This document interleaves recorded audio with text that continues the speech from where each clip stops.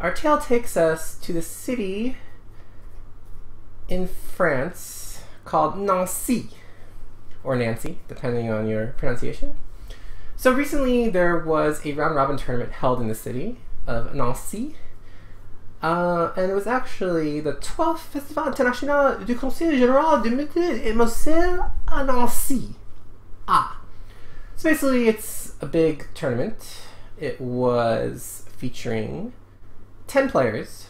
There were 3 Grandmasters and 6 International Masters and a FIDE Master.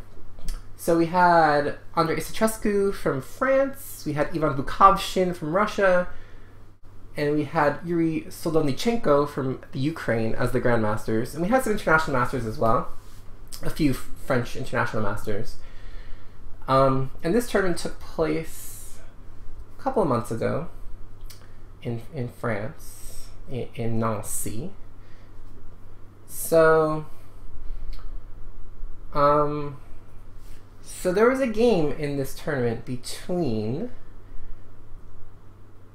Alain Gensling, an international master from France, born 1989, and Alexander Donchenko, an international master from Germany. So in this tournament, Donchenko actually performed reasonably well. He finished equal third, 5.5 out of 9. And Gensling actually, unfortunately, finished dead last, 2 out of 9. But we're going to take a look at this game because it featured an important theoretical novelty. And so let's take a look at this game because it was actually very interesting.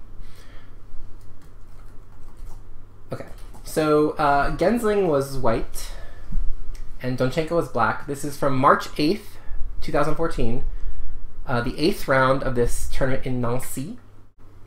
So it was a Queen's Gambit accepted, d4, d5, c4. Okay, d takes c4, and so white plays the most principled reply, e4, just immediately challenging, threatening to win this pawn back. So if black's not going to get overrun by white's pieces, he has to do something. And so one of the more common ideas for black is to simply try to hold on to this pawn for dear life. So black plays b5, and white has to try to challenge this grip that black has on this pawn. So white plays a4. This is all kind of natural stuff. c6, a takes b5, c takes b5, and now knight c3, developing with tempo. Okay, so all this has been played before. You know, Queen's Gambit accepted isn't super common at higher levels, but and even this move e4 is not super common. Usually white prefers to play a move like knight to f3 first, and this move b5 is actually relatively uncommon. Usually white will, or black will immediately play e5, so it's kind of a sideline of the Queen's Gambit accepted. But I mean, this position has occurred over 100 times before. Actually, Sokolov has played this as black, and Ponomarev has played this as white, so it's not super rare. But this next move that black plays is very rare. So white's attacking this pawn. So tell me, guys, what is the most natural way to defend this pawn? What is the most natural way to defend this pawn? Because white is threatening to take. There's no real trick. So for example, if you play a move like g6 or something, knight takes b5, there's no queen a5 check, obviously, because there's a rook here. So this pawn is being threatened. So what's a natural way to defend this pawn?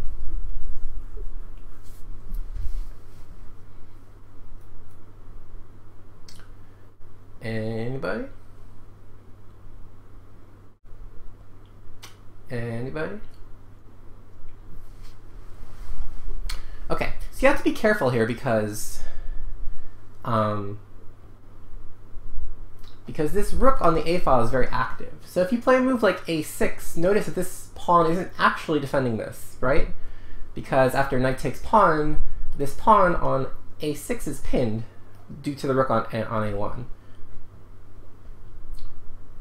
So a6 looks natural, but you have to actually ask yourself, is it really defending this pawn? And it turns out that this rook is pinned. So, right, the most natural move would be to play a move like bishop to d7. So the most natural move would be to play bishop to d7. And this is indeed the most common move in this position.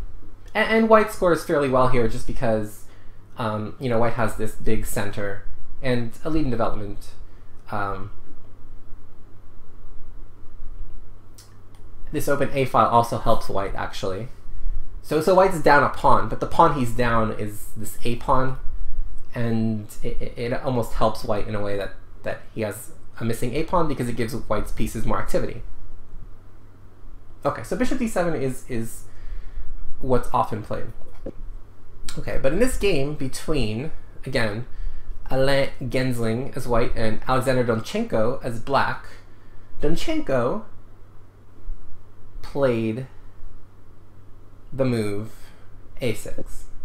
So I spent 5 minutes telling you guys why a6 wasn't possible, and yet black, a 2463 international master, played a6.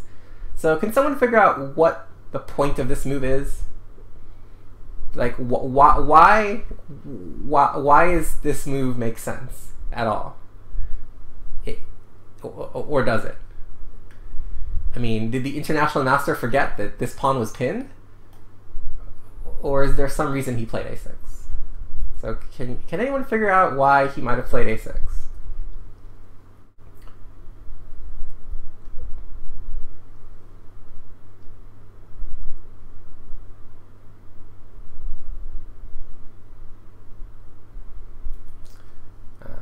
Okay, I mean, you may have said it was the best move. I'm not saying it's the best move.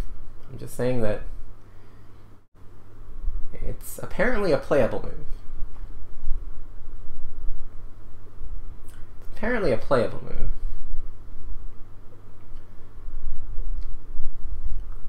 And again, I'm not saying it's necessarily good, but what's the point? Like, okay, if white takes, is black intending to take back? And if so, what is his response if I take the rook? So you have to ask yourself these questions. And can someone see why?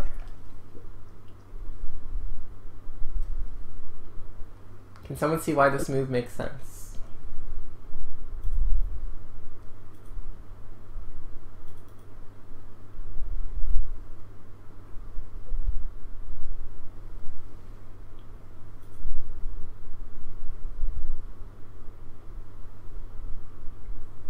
So yeah, Soldier has the right idea. Soldier and Aku have the right idea. So yeah, basically what black's doing is a positional exchange sacrifice. A positional exchange sacrifice. Now let me offer a word of warning. In this position, if you ask the computer what's going on, the computer will say, knight takes b5, exclam, white wins by force. Well, not by force, but a computer will really like white's position. Because, okay, I mean, if you don't take here, this move a6 makes absolutely no sense. It just makes all your pieces worse. I mean, you know, eventually, like, so say you play like bishop b7 or something here. I mean, this is just terrible, because, okay, I just play knight c3 again, this pawn's gonna fall, I have this massive center, and now I'm not even down a pawn. So this is a gigantic advantage for white. So you have to take. You have to take. And so by taking, we cement this pawn on c4, but also, after rook takes a8, we have this opportunity to play bishop to b7 now. And now we're forking this and this. So, in this game between Gensling and Donchenko, this is exactly what happened.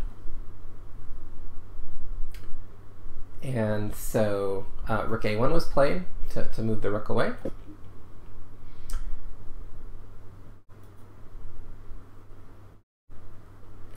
And in this position, black did not immediately capture on e4,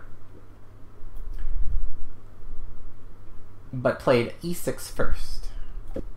So the point is that if white tries to defend this pawn somehow, he can actually get into some severe trouble.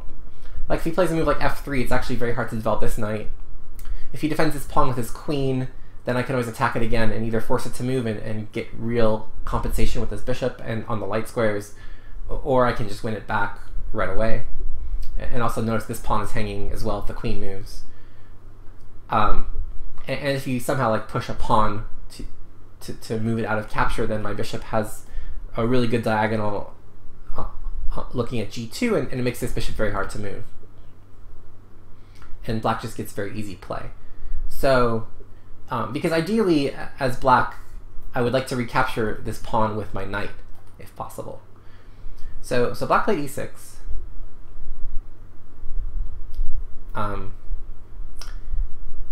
And here, white played knight f3, just to try to complete development.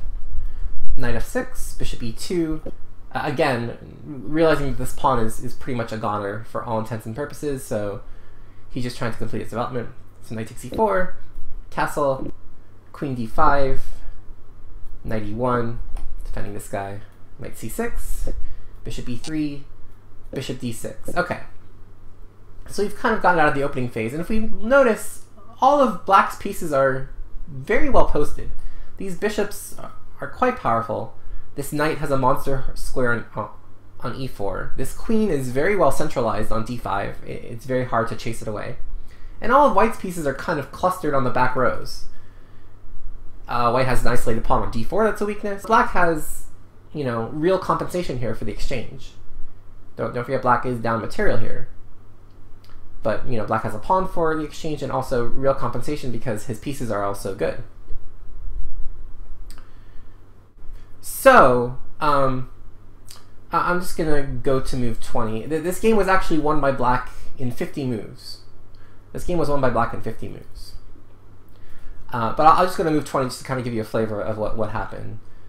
Because this is actually not the game I want to talk to you about. But I'll just go to move 20 just to show you what happened. So it would be bishop f3, castle g3, f5, bishop g2, b4. These two pawns are threatening to create a passed pawn very quickly. And white doesn't really have enough coordination to meet it properly.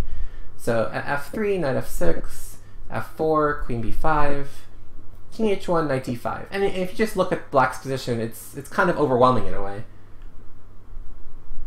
White played bishop g1, and after b3, I mean, you can kind of see how black won this game, right? I mean, you know, like c3 and b2 are coming. This knight can maybe hop into b4. This knight is kind of stuck defending these squares. It can never really get to this square ultimately because it has to stop this knight from coming to c2. And black can even, you know, try to offer a trade of rooks because this rook is, you know, probably worse than any of black's minor pieces. And so yeah, black ended up winning this game in 50 moves. So, okay. So it kind of leads us to this interesting idea that, you know, oops, let me get rid of these arrows. This interesting idea that black has of a6, which seems like, you know, ludicrous at first glance, but as you see, black actually mustered up some real compensation, and it turned out that, you know, black was actually just winning almost after 21 moves. Okay, so after the tournament, poor Gensling, you know, finished 2 out of 9, and somehow just, you know, was up in exchange after move 8 against an international master, and 12 moves later was pretty much lost. He was despondent, so he called his friend, fellow Frenchman and super grandmaster Romain Edouard, FIDE 2660 or so. They're good friends, and were born a year apart, so they were coming up on the French national team together as juniors, and they're from the same area. So he calls up his friend Romain Edouard and says, "Zut alors! Look what happened in my game." And Romain says, yes, I know. That was terrible. So his friend offers him some consolation and says, you know, okay, you could have played better, but this idea that black played was actually kind of interesting. So, you shouldn't feel too bad because, even though the computer says, you're completely winning at some point, okay, it's actually not so clear for a human, and it's hard for white to actually find useful moves in this position. So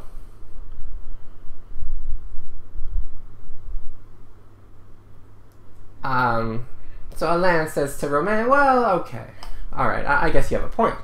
And then Romain says, listen, I'm going to show you something. Watch my tournament game in about 6 weeks, and I'll show you something. And Alain says, okay. So fast forward to yesterday, where we had the final round of the Four Nations Chess League, which is a big British team tournament. And let's check out the game between Norway's #2 player in the world, Jan-Ludvig Hammer, and Mr. Romain Edouard. So this was a Four Nations Chess League game, and Hammer is Norway's board 2, Edouard is France's board 4. So this is a potential Olympiad matchup in the near future, depending on how Norway and France stack their boards, but this is also an important matchup for their league game. So let's see what opening Alain's friend Romain Edouard chooses. Okay, well, we got d4, d5, c4, d takes c4, e4, b5. This looks familiar. a4, c6, a takes b5, c takes b5, knight c3. This looks familiar. This looks familiar. So let's take a vote. Who thinks that black will play a6 here? Who thinks black will play a6 here? Anybody? Does anybody think black will be crazy enough to play a6 here? Don't forget now, he's not playing Alain Gensling here. He's playing Jan-Ludvig Hammer, a 2647 GM. Are you going to be giving an exchange to a 2647 GM on move 8? Are you? I mean, let's be serious. Okay, I mean, against Alain Gensling, who's having a bad tournament, who's 2 out of 7 at that point, okay, you can play moves like a6. But against a 2647 GM in the Four Nations Chess League final round, when you need a win? a6 hook? Bishop d7, a6 hook? a6. Knight takes b5, a takes b5, rook takes a8, bishop b7, rook a1. Alright, well, we got the a6 hook. So I wonder, where did Romain get that idea? Was it from his friend Alain? Potentially. Potentially. This is where grandmasters get opening preparation from. So, did Ludwig Hammer manage to play better? Well, sure he did. Sure he did. Okay, so rook a1, e6, again, still following the game. Bishop e2, knight f6, knight f3, still following the game. Knight takes e4, castle, queen d5. So, very familiar, right? Very familiar. Okay, so knight e1, okay, familiar. I guarantee you that Jan-Ludvig did not know of that game. He's kind of just playing based on instinct. But I can tell you who did know of that game. I can tell you who did know of that game because black played these moves very quickly, and white did not play these moves very quickly. So black had a huge time advantage already at this point. So, objectively, maybe white is better here, but black had a big time advantage. You can't really tell from -18 to a minute 48 or whatever, but I can assure you that at this point, black did have a large time advantage. Okay, so knight c6, just developing. Knight c2. Okay, so now this actually looks remarkably similar to the game I just showed you. All of black's pieces are kind of well posted. Okay, the question now is, where should black post this bishop? Should black post the bishop on e7, or should black post the bishop on d6? What do you guys think?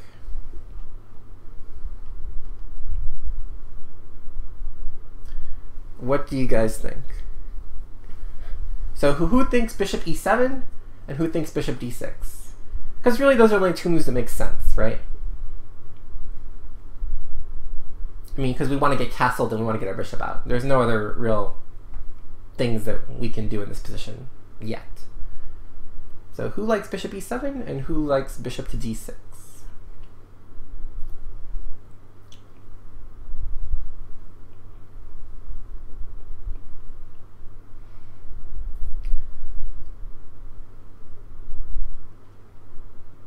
Bishop e7, bishop d6, bishop e7, bishop d6. Which is better? Which is better? Okay, so remember in the game I showed you, black played bishop d6. Remember that? And I showed you his two bishops were quite powerful.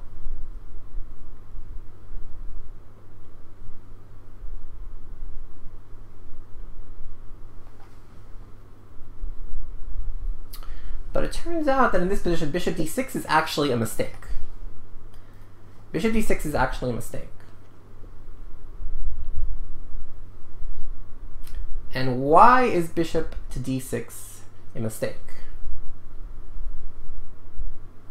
Well, it's actually a couple of reasons. One is you have to always be careful in chess about pseudo-activity. So on d6, this bishop does seem more active because it has a better diagonal, but it's pseudo-active because this bishop actually doesn't really accomplish anything on this diagonal, right? I mean, it's hitting h2, but we can't really put more pressure on h2.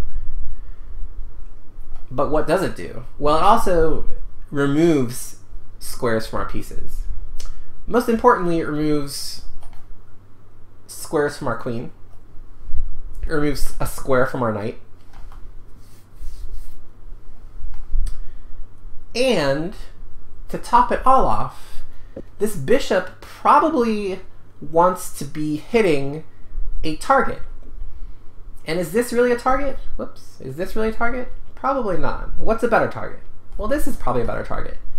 And so from d6, we can't really hit this target. But from e7, we can. From e7, we can. So for those reasons, bishop e7 is better. But our GM friend was still thinking about that game that I showed you. And so he actually did play bishop d6, which is a mistake. And now, how should white take advantage? How should white take advantage?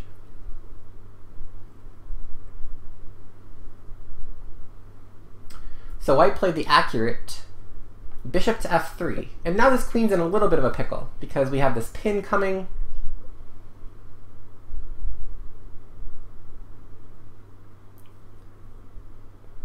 And this knight is potentially coming to e3 at some point. And so white is actually better here. Okay, so black should probably be prepared after bishop f3 that black probably has to play f5 in the very near future, because white can put more pressure on this knight with, you know, rook e1 and even potential queen e2. And so eventually black will have to play f5. I mean, black can move this knight, for example, to e7 and defend this a second time, but eventually black will have to play f5. For example, if knight e7, rook e1, hitting knight a second time, now probably f5 would be necessary. And white has an edge. Okay, but white instead, or black instead, played bishop to b8, realizing that, okay, maybe his queen does need some squares. But again, his bishop is probably on the wrong diagonal. It looks really nice, but it probably needs to be on this one. Okay, so white played rook e1, black played f5. And now white kind of cashed in and took on e4, and played queen g4. So now we're attacking this, and we're attacking, whoops, So now we're attacking 2 pawns. Okay. So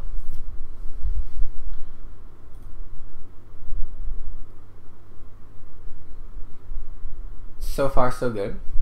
Okay, but, well, it's more important to save this g7 pawn, because when white takes on e4, it opens up our bishop a little bit. So, and also we can't really defend e4. I mean, I guess we could play like knight e7, but again, queen takes g7 is probably really strong, because our knight doesn't really belong on e7. Because notice, like, after knight e7, queen takes g7, this knight can't really move too well, because our queen's kind of on this, and like we're threatening to do this, and all sorts of trickiness ensues. So black just castled, because now it also gets his rook on the f-file. Okay, so white took, and black exchanged queens, and white took, and black played e5. Okay. So this looks pretty good, right?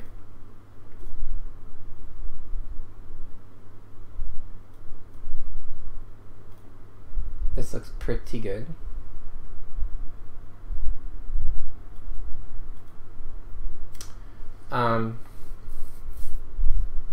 So white could probably play d5 with the idea that after knight e7, he could play like knight to b4.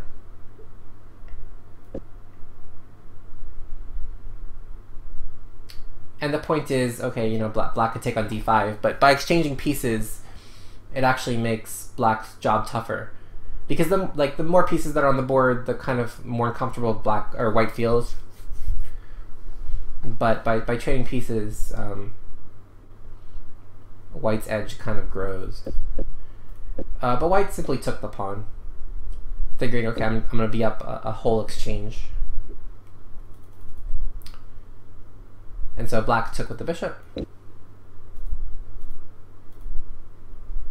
Okay, and now here is the move of truth. Here is the move of truth, because white is better here. White is up a full exchange, 4 pawns against 4 pawns, and white has an extra rook for a bishop. So the question is, what should white do here? And this is where John Ludwig starts to go wrong. Again, I believe he was in time trouble already at this point, but what should white play here? Does anyone know what should white play here?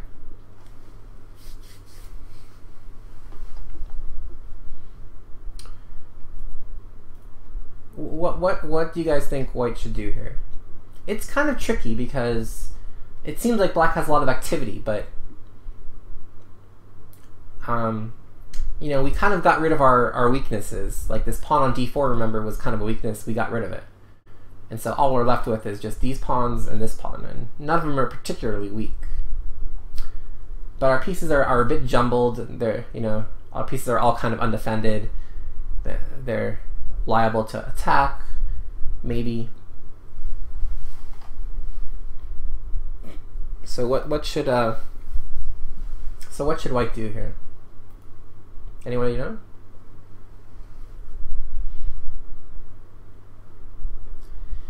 Anybody know? Okay, so I'm going to ask you a question that has a very non-obvious answer. I'm going to ask you a question that has a very non-obvious answer. The question is, what is white's worst piece? What is white's worst piece? And this is a difficult question.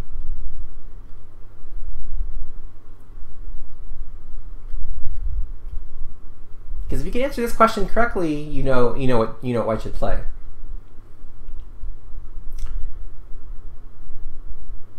But what is white's worst piece?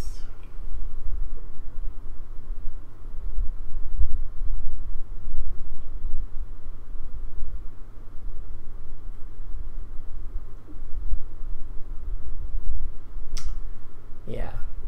So it's funny because everyone is wrong. And I don't blame you guys for being wrong, because like I said, this question is tough. But the worst piece on the board is actually this guy. It's actually this guy. And you might think, okay, that's absurd. It's centralized. How can it be the worst piece on the board? Well, how many legal moves does it have that don't hang it? Well, really, it only has 1, 2, 3, 4, 5. But each move it has actually makes the piece worse, sort of. Not to mention that there are always potential ideas of this bishop attacking this rook. Not necessarily right away, but there's always potential ideas of that being a possibility. So what's the best move then? The best move is rook to e1, with the simple idea of rook to d1, and then trying to get the rook to d7. It's very, very simplistic, but the rook on d1 is much better than the rook on e4. So rook to e1 and rook to d1 is what white should have played. But again, it's a very kind of deep idea. And like, even after I told you guys what to look for, you guys couldn't figure it out. So it's tricky. It is tricky. So yeah, if I play rook to e1 and you play rook to d8, don't forget I can play bishop g5. And now all of a sudden your rook is in trouble. Because if you keep it on this file, then all of a sudden your back rank becomes a little bit weaker. And now I have time to play rook to b1 or rook to a2, and then try to push b3 and kind of dislodge your pawns. Also, I can eventually start playing knight a3 and start going after these pawns. And I always also have this knight b4 idea as well at some point. Because now if you take, I can take the bishop and get rid of your two bishops. So all this type of stuff is happening. So yeah, rook to e1 is definitely the move. So the problem with knight to b4, the problem with knight to b4, unfortunately, is that black actually has this cute idea of bishop to d4. And the point is that I'm threatening bishop takes f2. And if you do something to defend this, for example, if you play bishop e3, I play knight takes b4, hitting the rook, and then I play knight c2. And then all of a sudden, I'm fine, because I'm forking your rooks. So you have to play, after bishop d4, you have to take on c6, but now I play bishop takes f2 check. You play king f1, I play bishop g3 check. Check. You play king g1, I play bishop f2 check. Check. You play king f1, and it's a draw. So knight to b4 is good enough for a draw, but white should be trying to do better. So rook to e1 is the correct move. But John Ludwig was worried about these pawns, so he plays rook to b1. So he's freeing his rook from this pin. He's potentially getting ready to play b3. And he's also defending this pawn so that he can move his bishop. So a logical enough move. A logical enough move. But the problem with this move is, well, let's look at the geometry here. Let's look at the geometry here. What looks precarious all of a sudden? What did this move, rook to b1, suddenly make pop out to you guys?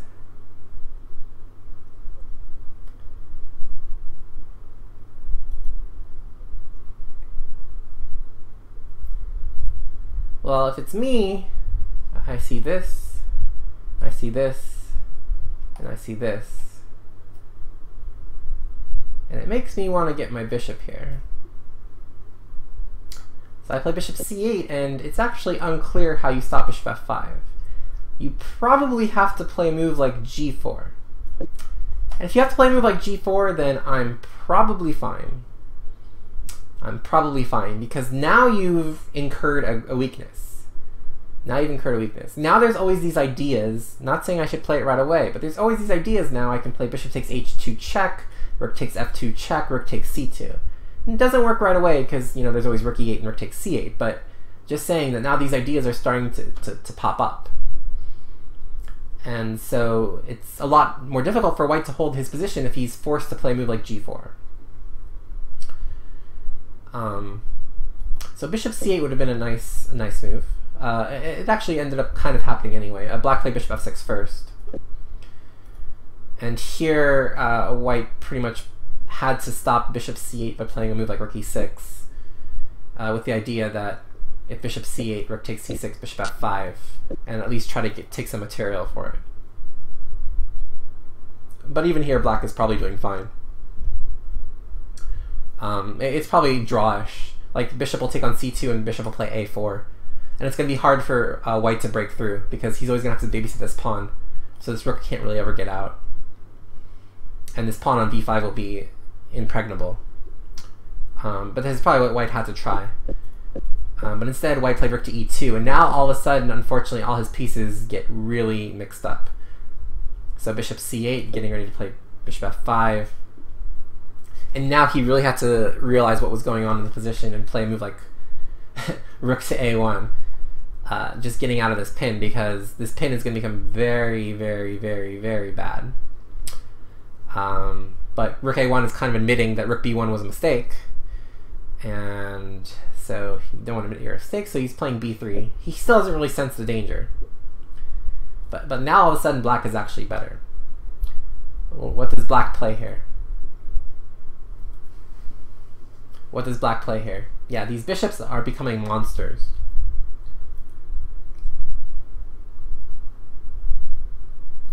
So what does black play here?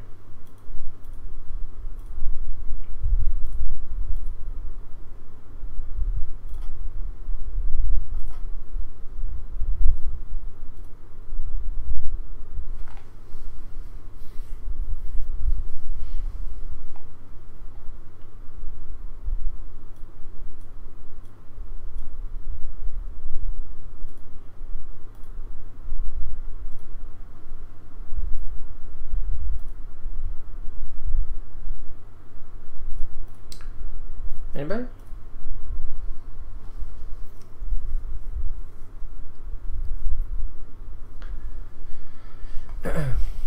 So black played the correct bishop to g4.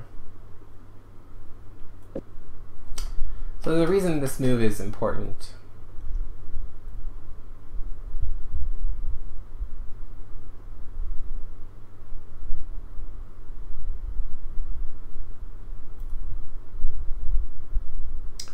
There's a reason this move is important.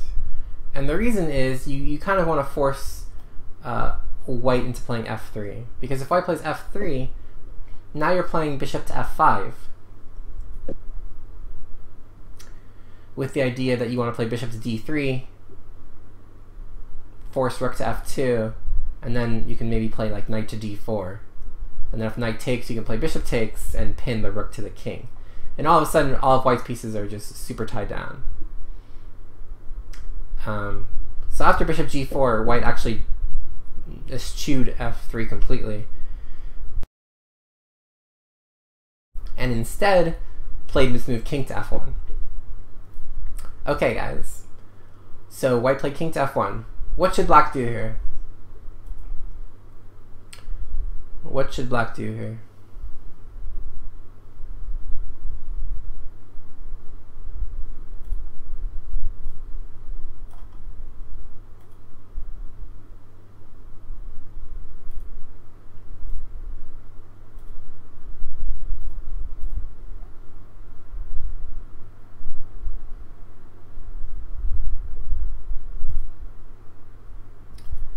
So it's actually funny. It seems like, okay, well, we've done the hard work.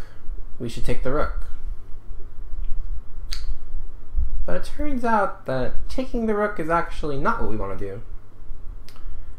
Taking the rook is actually not what we want to do.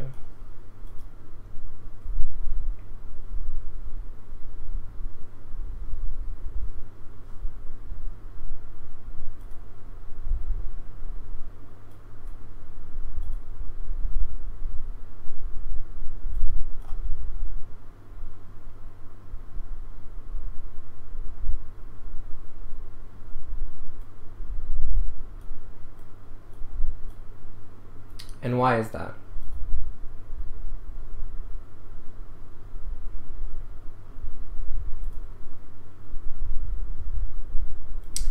Well, it turns out we don't actually want to trade our bishop for this rook. We actually want to trade our bishop for that rook.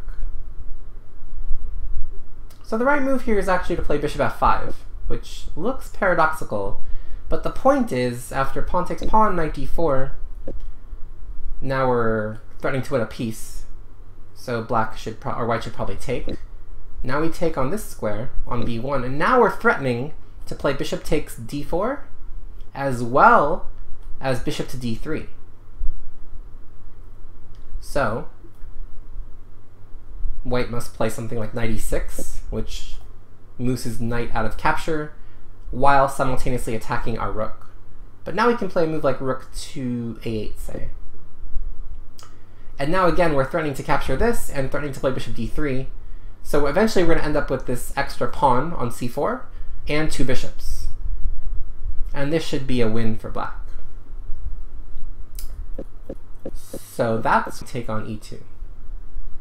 Rook d8 is also reasonable, although it probably is nothing more than equal after pawn takes pawn, take the rook, take the bishop, take the pawn, and rook b7. Because notice now it's knight and bishop versus knight and bishop. So white can always form a blockade on a light square. And so this is much harder to win, if not impossible, because now white has an active rook as well. This rook is going to come to c7 and win this c4 pawn. So you always have to be careful that you don't give up the wrong type of material. So bishop f5 was correct. Black played c3, which is also pretty good. This move c3 is also pretty good. Okay, so white played bishop e3, which is reasonable just to get his pieces out. Again, I mean, moving this rook is pointless. If you play rook e1, I just play bishop f5 again, and you still have the same problems as before, but again, it's even worse because I'm playing this knight d4 move. So he can't remove the rook, so bishop e3. And now again, white sees no need to take the rook because he always has this bishop f5 move.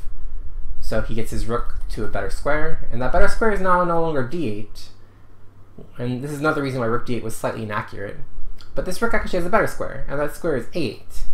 And a8 is better because it can come down to a2. So rook a8. And now white has one final chance for salvation, and that's to play f3. With the idea that after bishop f5, he can play rook to d1. And this is probably actually drawish now.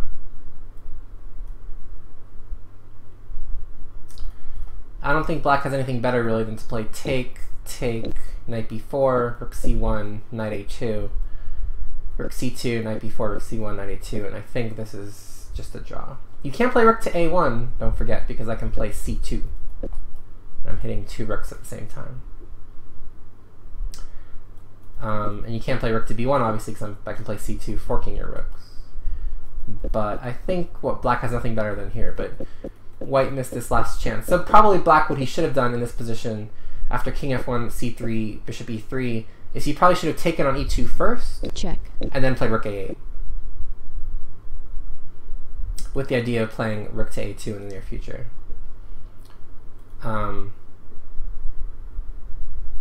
So something like king d3, king f7, b4, g5, f3, king g6, and okay, I mean, you know, white always has to worry about this pawn on c3. But it's unclear if black can actually win this. I mean, only black could win, but you know, white has some drawing chances here. But yeah, after rook a8, white kind of has to bite the bullet, play f3, rook d1, and just kind of hold on.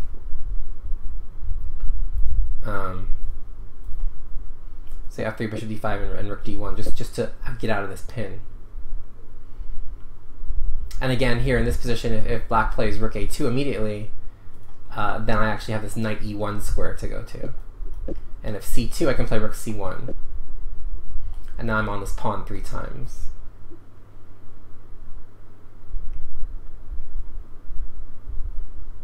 So for example, knight a5, threatening knight b3, g4, hitting this. So if you take on b3, I'll take on f5, you'll take on c1, I'll take on c1. And I'll just be up a piece. So bishop g6, and now b4. And now if knight b3, I can probably just take on c2 a bunch and be fine. So knight c4 probably, and then bishop f4, h6, king g2, knight a3, trying to hold on to this pawn. But, I mean, I don't think white's in as much danger as he was a few moves ago. Because again, this pawn's deep, but it's really hard to get it. It's really hard to control this square c1. It's really hard to control this square c1. I mean, white really probably can't make progress either, but this is most likely a draw. Okay, but bishop c5 was kind of the last mistake.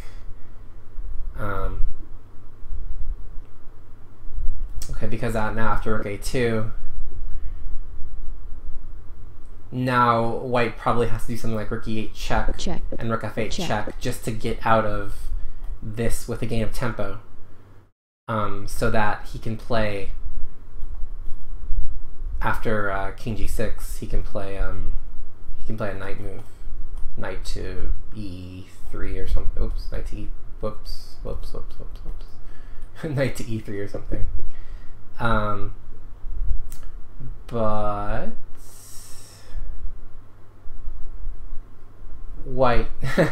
white chose to play f3 at the wrong time, unfortunately.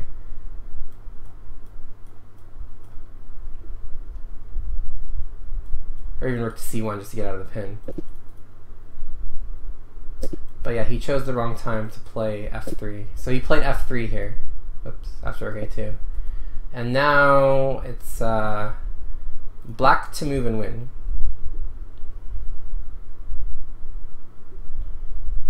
Black to move and win.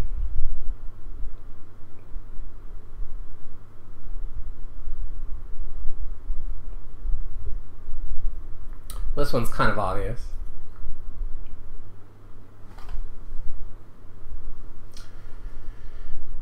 But you know the old saying, pin it to win it. So bishop f5 simply just wins the game instantly, because we're actually threatening two things. We're threatening this, but we're also threatening to stop one square short and pin this way. So white's actually losing a lot of material by force here. So for example, if rook c1 to defend the knight, bishop d3 wins material. Or else you're just going to lose the knight, at least. So white tried rook c1, black played bishop d3, white tried b4, and now the final piece de resistance. When you're attacking one rook, it's always better to attack two rooks. So we got this rook on lock. Well, it'd be nice if we got this rook on lock. And so bishop to g5. Very picturesque. We got this going. We got this going crisscross, and we got this going. That's the triangle of doom. So it's a small triangle, but it's a triangle of doom. Because white can resign. And white did resign, because he is indeed losing all his pieces. So for example, probably relatively best is something like rook to d1, but then I can just take on e2, and then I can take on c2. Check. And now I'm just up a piece. And also this pawn is very close to promoting. And yeah, so white resigned.